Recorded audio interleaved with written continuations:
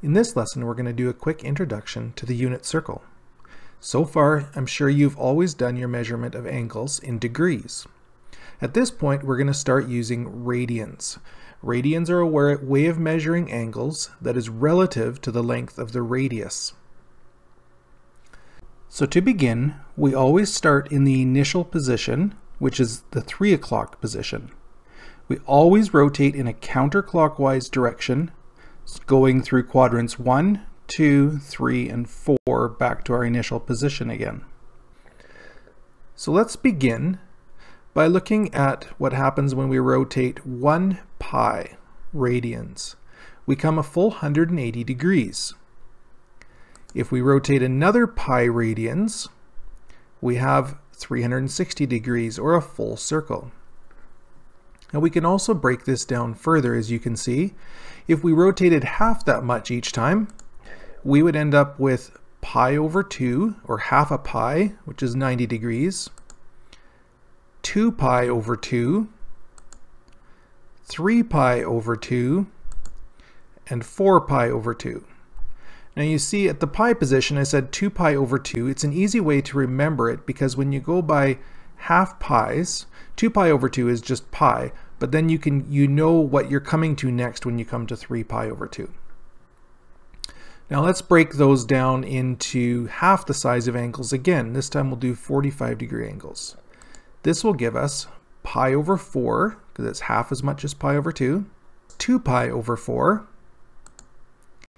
3 pi over 4, 4 pi over 4, 5 pi over 4, 6 pi over 4, 7 pi over 4, and 8 pi over 4 brings us back to our initial angle. We'll make this trip around one more time. This time we'll do 30 degree angles. So this becomes pi over 6, 2 pi over 6, 3 pi over 6, 4 pi over 6, 5 pi over 6, 6 pi over 6, 7 pi over 6, 8 pi over 6, 9 pi over 6, 10 pi over 6, 11 pi over 6, and 12 pi over 6 brings us back to 2 pi, or our initial position.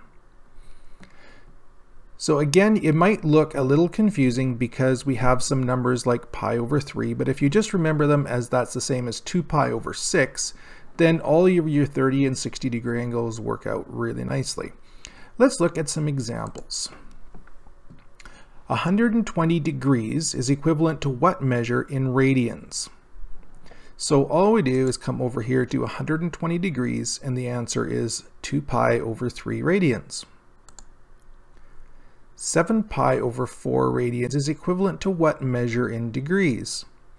Again, we rotate all the way around to 7 pi over 4, and that is 315 degrees. 210 degrees is equivalent to what measure in radians? We come around and it's 7 pi over 6 radians.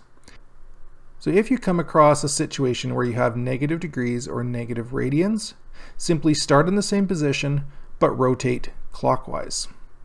Okay, now you can move on to the practice lesson and try it out for yourself.